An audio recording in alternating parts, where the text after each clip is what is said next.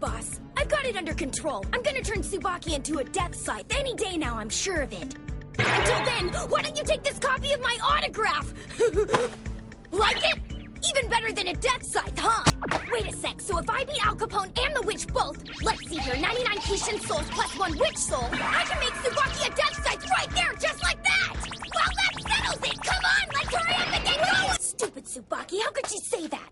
I don't care if it is a witch we're after. It's a walk in the park. Taking someone's soul is almost too easy for me. I'll sneak up on Tsubaki and show her how big of an assassin I am.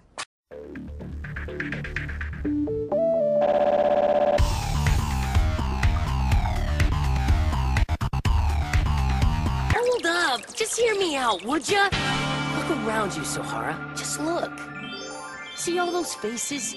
They're happy. Makes this argument seem kind of silly, doesn't it? Nothing but smiling faces, at peace. And of course, a veritable cornucopia of butts and boobies bursting from the confines of their suits! Beautiful young women, prancing about in public in broad daylight, half naked of their own volition! That's what the pool is! If I can't come here to get my fill of the female porn, then where would you have me go? Huh? Where? If you'll excuse me. Oh yeah, Sohara. If you still want to hit me, that's cool. You just have to come out here to do it.